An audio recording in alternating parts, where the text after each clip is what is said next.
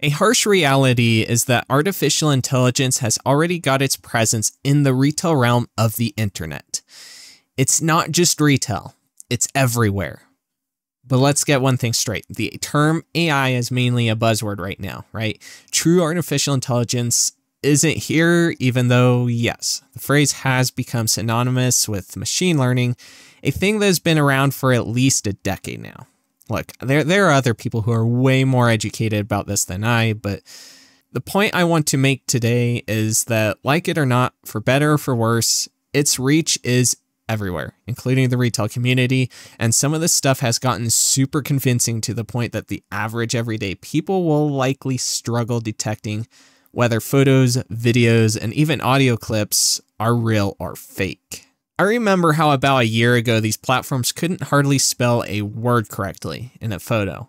Even a few months ago, I recall it still struggling with making text that was more accurate to what it'll actually look like in reality.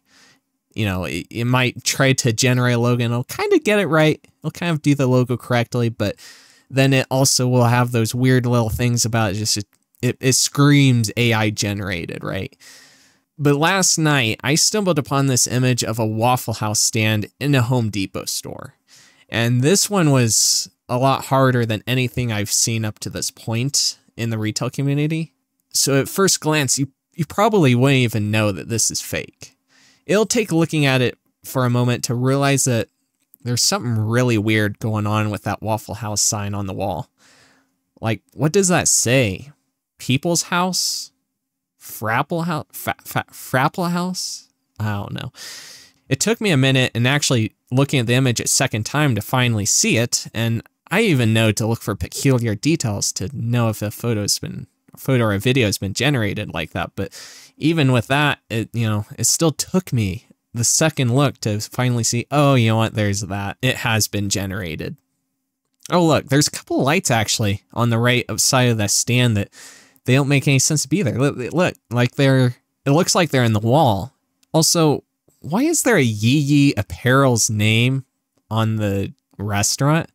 Like, what? What is this? I'm sure there are other details in this image that I'm not thinking of. They're just blatantly unrealistic. But look at just how convincing the Waffle House sign is.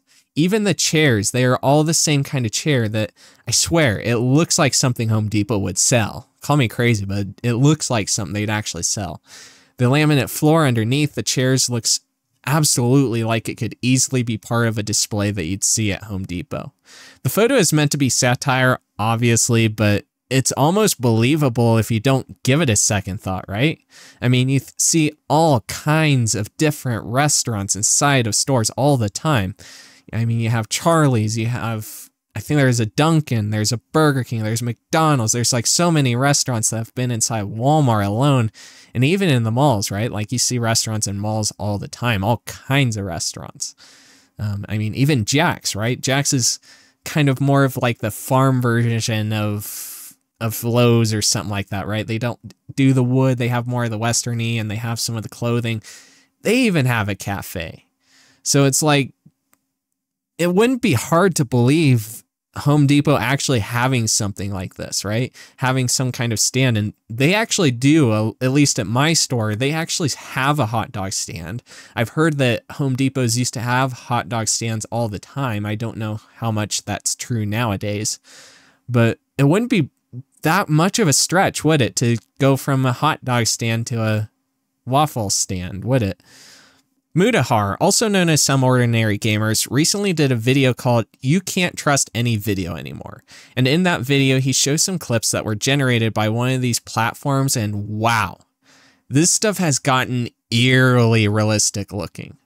If you know what to look for, which as he kind of talks about in that video, you'll probably be able to tell that these clips are not real. But at a first glance, you probably wouldn't think much of it. It would not be hard at first glance, would it, to mistake this as real?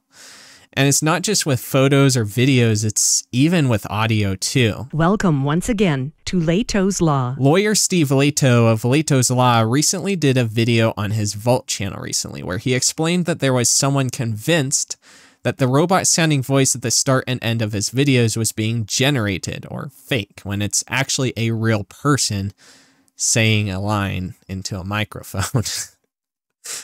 The fact that it's becoming so indistinguishable, like, to me, that is at least a little bit concerning. That it's the AI's generated stuff, well, quote unquote, right?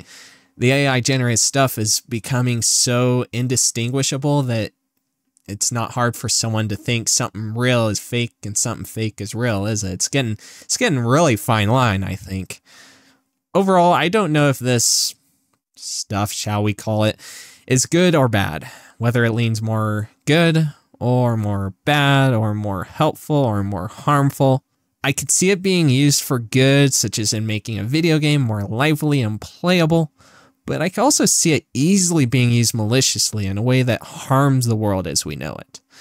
I'll tell you, I haven't gone out of my way to use OpenAI or any of the insert word AI platforms, but I don't really have to when everyone else is already using it. I don't have a lot of interest myself at this point in using any of these image, video generation thingies myself, but the fact is that this stuff is here and it's not going away anytime soon, is it?